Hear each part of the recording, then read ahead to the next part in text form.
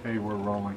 All right, this is an interview at the New Scotland Historical Society, 27th of September 2007, approximately 11:30 a.m. Interviewers are Mike Russert and Wayne Clark.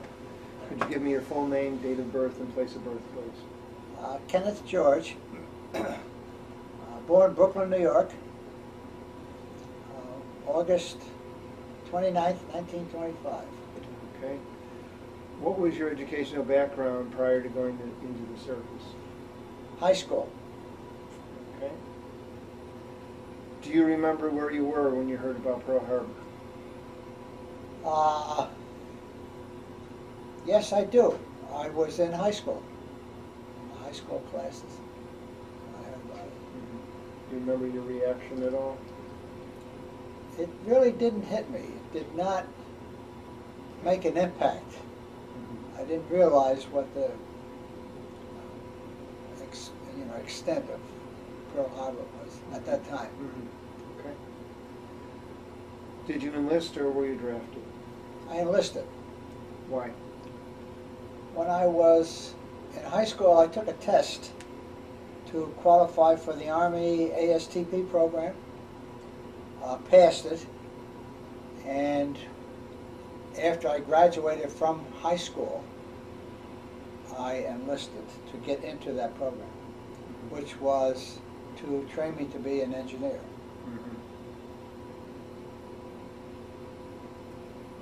So, how long did you last in that program? 6 weeks.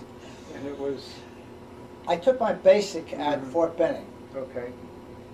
While I was at Fort Benning, I fractured my wrist.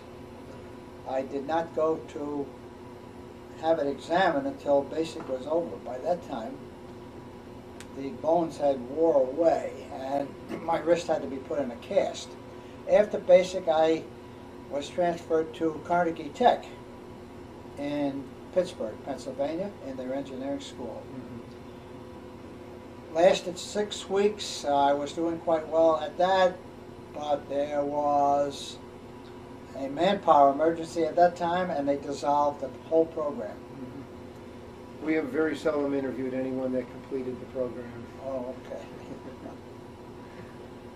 So whereabouts did you go from there once that program ended? Went to Camp Pickett in Combat Engineering Basics. I went through 2 combat engineering basics because of my wrist, which was still in the cast. I could do certain things, but the fractured wrist prevented me to do all. 2 of my outfits were transferred overseas. At the end of the second basic, I was transferred to the Air Force to be reassigned. From there, I went to Waycross, Georgia. Now, did you request to go into the Air Force, or No. the No. Army just decided that's where you were going? Yes, they just reshuffled the manpower, and I don't know why I was sent to the Air Force. At that time, I went to Waycross, Georgia. I did not have any training background as far as the armed forces were concerned, except what I got in basic training.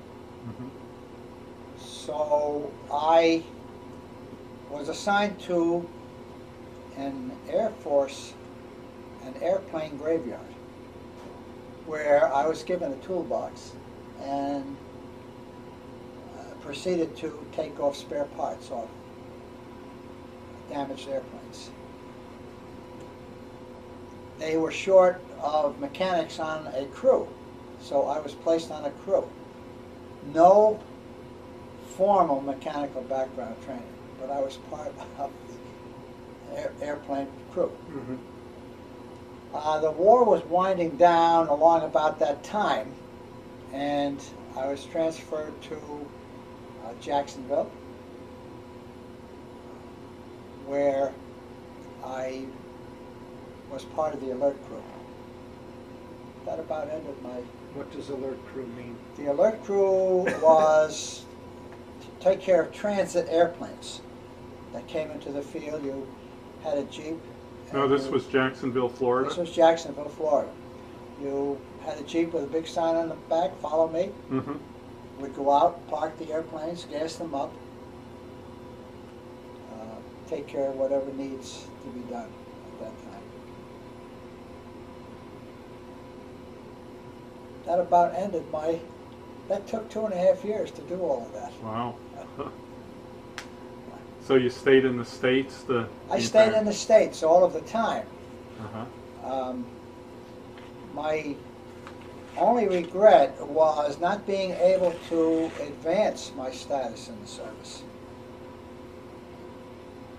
What rank were you then? When you PFC.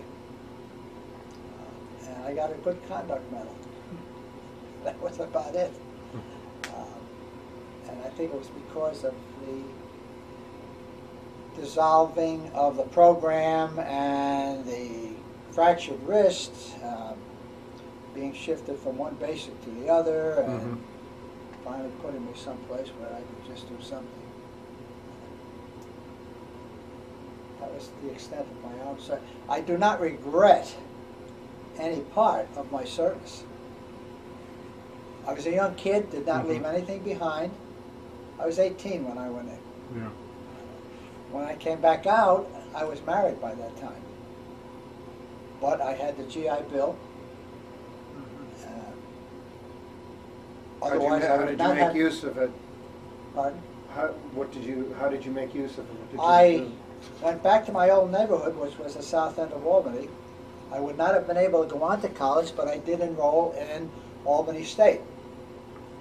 And went through the college, received my teaching degree, and ended up in Floresville teaching. So that was a big plus. Did you use it for anything else? No, Did you ever use the 5220 club? no.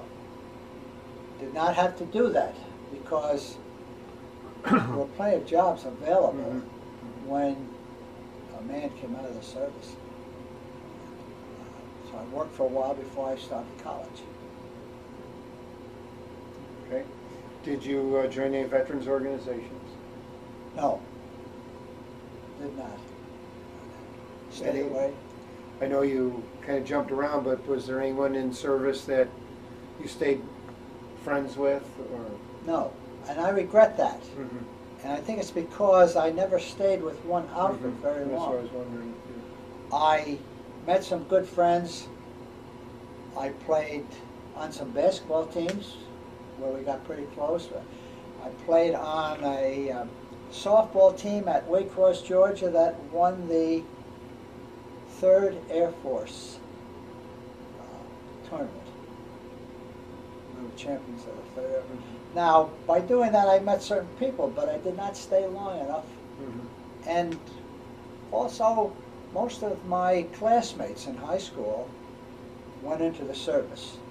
And by that time, by the end of the war, they had drifted to all parts of the world. Although I still keep track of my high school class. Now, your wife, did you meet her where you were stationed, or was she from around here? No, she was from around here. She went to Albany High School. I went to Phillips Schuyler. Met her out at a summer camp when we were 11th graders. And we've been together ever since. Had 3 boys. In fact, that we had 2 boys while I was in college, which was a struggle. But no regrets, except for not being able to possibly get more training, more advancement in the service. I probably would have stayed in the service if I had completed the engineering program. How do you think, I think you basically have told us this, but how do you think your time in the service had an effect on your life?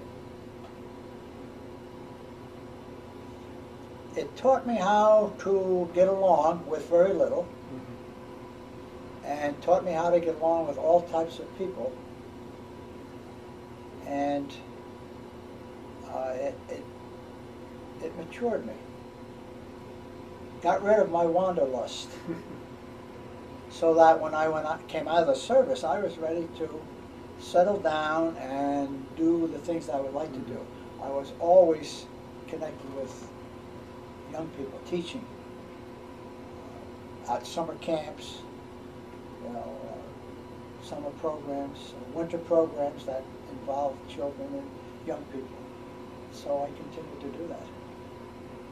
And I think the service allowed me to sort of settle down. Then it did, you said, provided you that opportunity to go to college. Yes, oh, absolutely. Absolutely. Yeah. Okay. Are there any incidences or things you remember that maybe you want to add? Or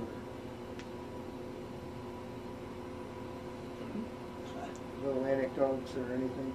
Well,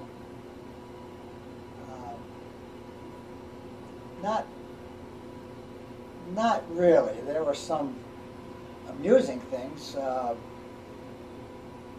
I did not have a driver's license when I was in the service. I knew the alert crew was good duty because you sat and waited. So when somebody said, does anyone have experience on the alert crew, I volunteered. And when they took me there, I said, well, there's one thing, I don't have my license with me. They said, that's okay. They took me into the office and typed out a license for me. I learned how to drive in a hurry. I was taught by a lot of older people. I'm driving a double gasoline tanker truck out on the ramp to service an airplane.